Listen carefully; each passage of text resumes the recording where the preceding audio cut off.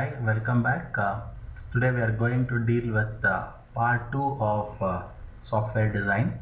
This is Balu here and I represent SP Tech Private Limited, Bangalore.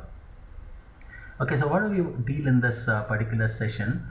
We are going to discuss about design process in more detail, and we are also going to look into architectural design process, and we shall also see what is system structuring and the various types of system structuring, which could be your repository model, client server model, and layered model. So now we have already discussed about design models in my previous session. Now a design model could consist of data design, it could consist of architectural design, interface design, and procedural design. We know what is an data design. The outcome of a data design is generally to produce a data structure, and the outcome of an architectural design is to actually show us the relationship among the structural elements, or we can put it another way, the subsystems are actually defined in the architectural design. And then we move on to the interface design, where we talk about the human computer interaction, and finally we'll end up in the procedural design, where we talk about the procedural description of software components, which could be in terms of a data flow diagram or a structure chart. But what we shall do here today is we shall talk more about the design process and see how exactly an architectural design is actually performed. Now the design process itself is a lengthy process. In fact, the success of the outcome of a software delivery depends upon how well your design is there. So the design basically defines the success or the failure of a product or a software. Good design, you get a good product. Bad design, you get a bad product. As simple as it is. Now here, initially when you start a design, you basically do something called as an informal design outline. Now this will actually give me the outline of that particular design or the boundary of the design. As and when you add more details, you get into an informal design. But in the informal design stage also, you will not have an perfect design which can be manipulated into software. But during the informal design stage, you still get more and more detail as the project elaborates. And you come into a formal design, where you have the design which can be actually converted into a finished design product. Now you can see that all these are linked with each other, with having a proper feedback from one stage to another stage. Now this is a simple example of how design is actually performed. Now we know that to do a design, what is a basic input we require? We require a basic input called requirement specification. Now from the requirement specification, we start performing the design activities. Now the design activities are sequential in nature, and you can see that there are multiple number of design activities, and the outcome of each activity is shown below, which is nothing but a specification. So once you have requirements, the first thing you are going to do is architectural design. So what we do in architectural design is we broadly identify the subsystems. Now once we identify the subsystems, we get something called as an system architecture. Then from the subsystems which we have identified, we move on to abstract specification. What is an abstract specification? We actually specify the constraints of the subsystem and define what each subsystem is supposed to do.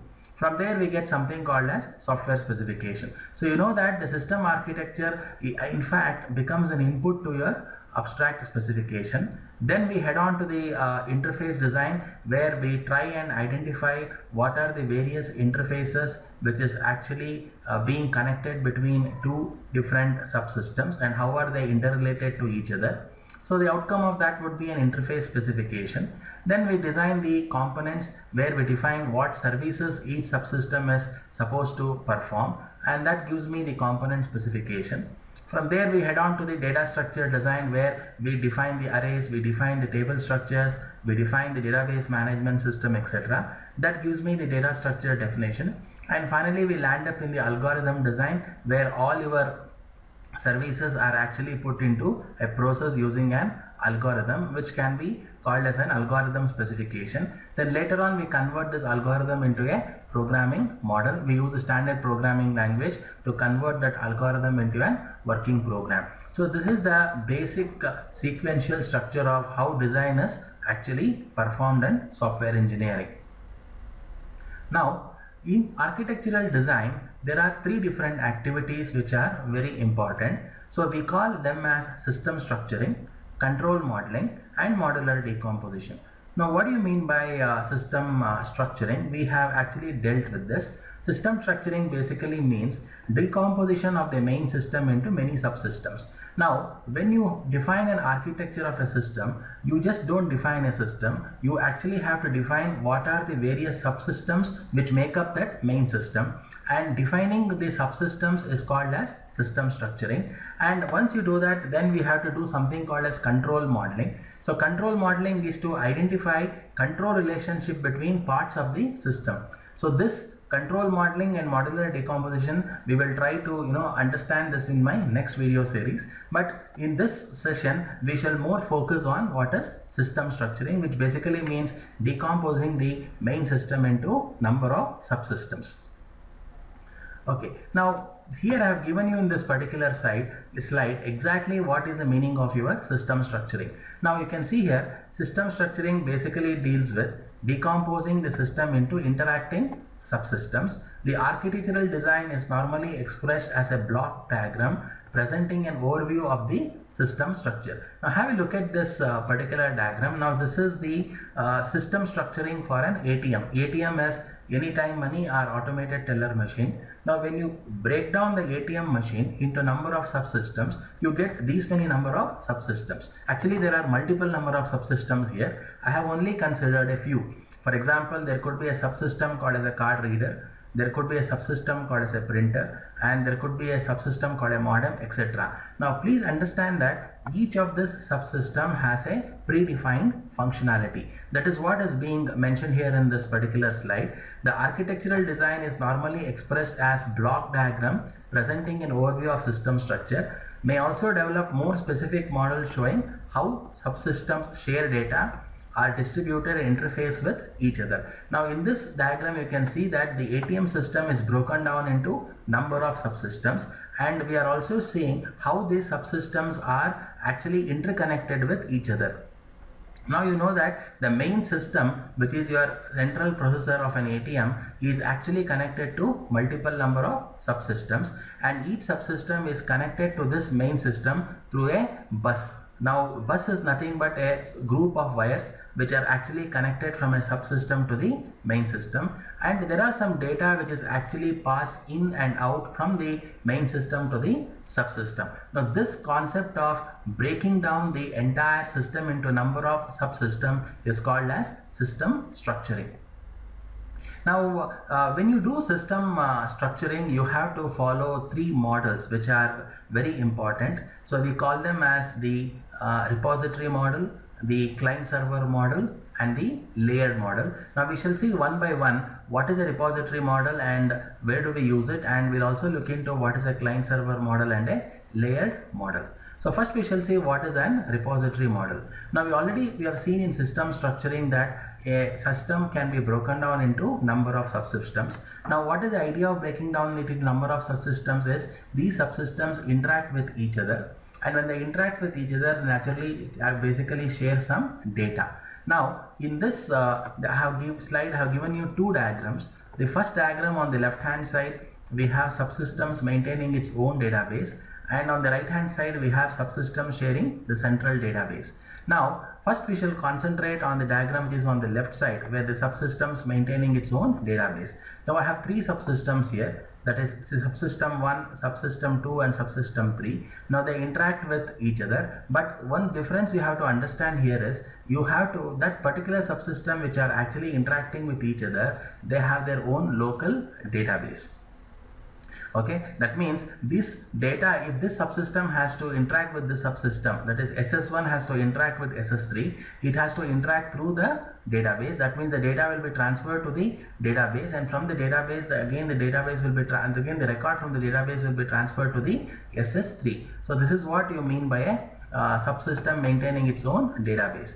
But this becomes a tedious process if the number of subsystem increases. So there what we have to do is we have to come out with a solution where you keep the database in a centralized fashion. That means you keep the database in a central place and ask all the subsystems to basically communicate with the central database. Then we call that as an central database subsystem model, which means that all the subsystems which are actually communicating with the database will be communicating in one particular database, which is actually located in the center of the entire software system.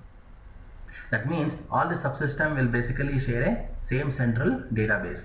Now this particular model will certainly help for those kind of system where there is lot of data to be shared. That means if there is voluminous data to be shared, it is always a good idea to put all the data in a central place, and that data can be actually shared by multiple number of subsystems.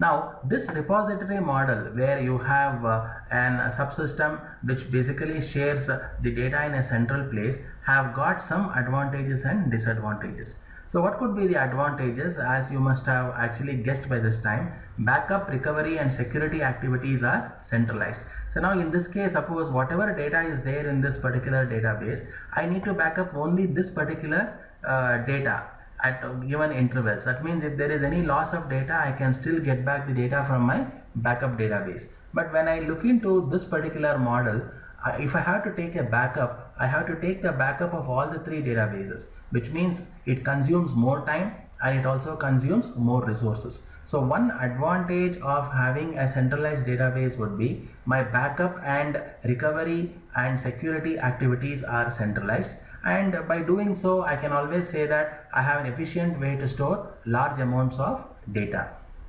But there is a flip side on the model as well, and they are called as disadvantages. So what is the disadvantages? All subsystems must agree on a repository data model. That means, see, now subsystems generally could be in heterogeneous nature, which means they are not necessarily homogeneous. They come from a different platform, they come from a different operating system. In that scenario, it is not easy for all the subsystem to agree on a common database. That could be one of the flip side of a repository model with a shared database.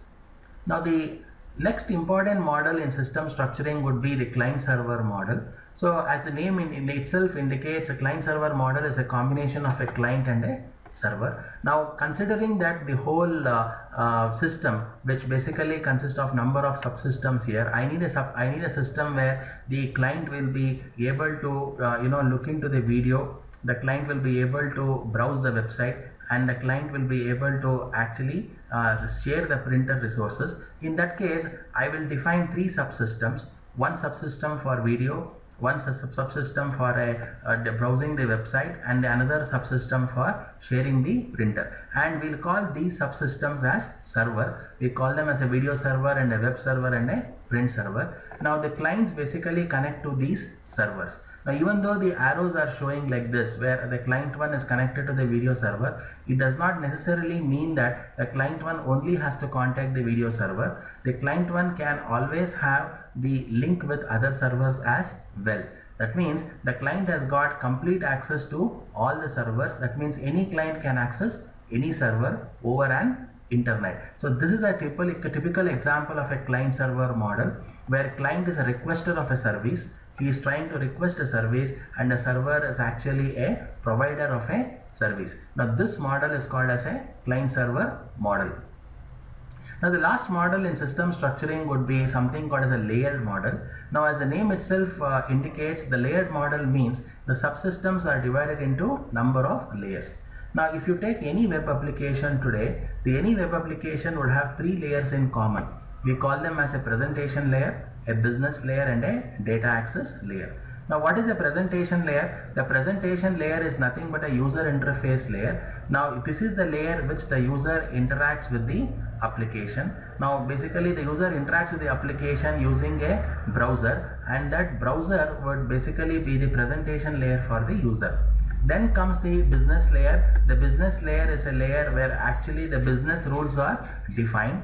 Now there could be business objects here, there could be the rules of business defined here, and that comes in your business layer. And finally you have an data access layer where you get connected to the database. So the entire system, which is a combination of multiple subsystems, is broken down as presentation layer, business layer and data access layer. Doing this way, it is very easy to actually split the project into number of small modular systems.